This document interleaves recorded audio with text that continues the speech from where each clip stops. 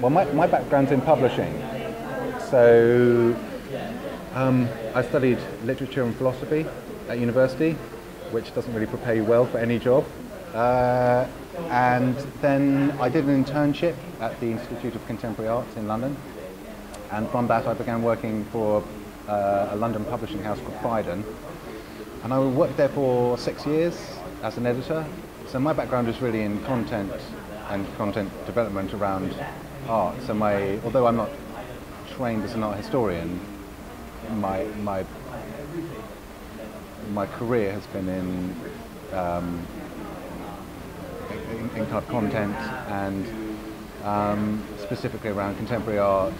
And I mean, in many ways, the skills are kind of transferable in that it's to do with it's communication. It's to do with taking complicated material and trying to make it accessible to a wide audience. So many of the things that I was doing are very much the same things I'm doing now. And then so I did that for 6 years, and eventually I got sick of books, and I love books, but I never wanted to see any proofs ever again. And in parallel with that, I was always kind of interested in the sort of technology aspect of publishing. And so it was just at the time that desktop publishing was, I mean, obviously that was well established, but there was a kind of move to print on demand, not print on demand, to computer to print.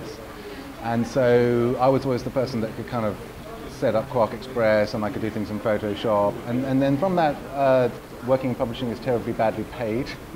So I was you know, friends and friends of friends would ask me to do kind of desktop publishing for them, and then they would say, you know, sometimes they would say, could you do a website as well? And I kind of thought, well, how difficult could that be?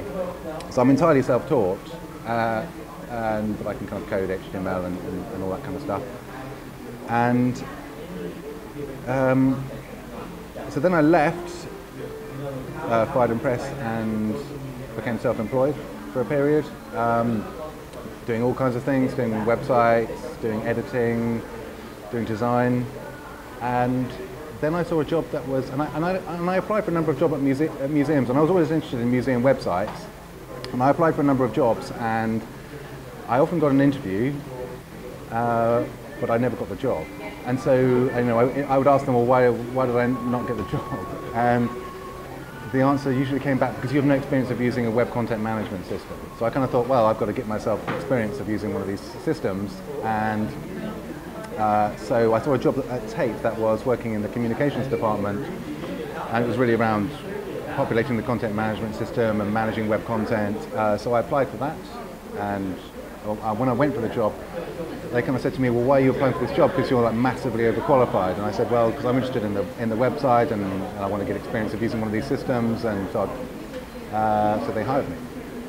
And then from there, it was just in the web department at Tate was just kind of at the moment at which it was going through a transformation, which is that it was growing. This was about 2005 or 6, and it was just at a point where it was going from a transformation from being about 6 people, and they were basically making a big investment and kind of doubling the size of the web team, and it was moving from being really a department that was quite small to being they wanted to bring in an editorial team, basically. So I took over a role that was then called website editor, and I then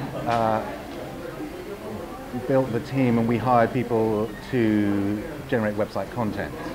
And they were really around specific areas, so we basically brought in an editorial team of 6 people to look after different sections of the site. So we brought in someone to look at the collection, someone to do a children's website, someone to do a young people's website. Again, that's how I ended up at Tate.